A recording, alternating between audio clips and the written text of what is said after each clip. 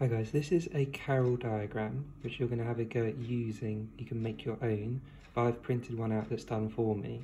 So it's got 4 boxes and then 2 no legs, has fur, doesn't have fur. So you can see that they're opposites, each one.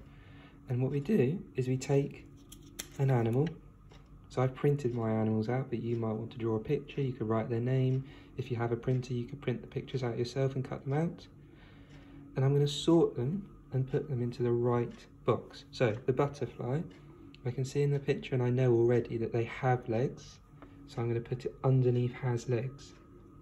But now I need to check whether it has fur or doesn't have fur, and a butterfly doesn't, so I move it down to this box. Next up I've got a fox, so I know it has legs and it has fur, so I put it in the right box. Let's do a couple more. I've got a robin now. I can see it's got legs, but I need to think if it has fur. It's a bird, so actually it has feathers. So I'm going to move it down to the no fur box.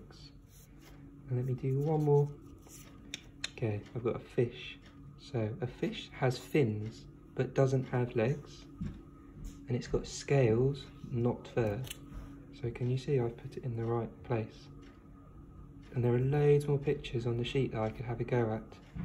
Now it's up to you. You can try and make your own Carroll diagram with these same categories, or perhaps you can have a go at some different ones. You could do has, fins, no fins, or scales, no scales, for example.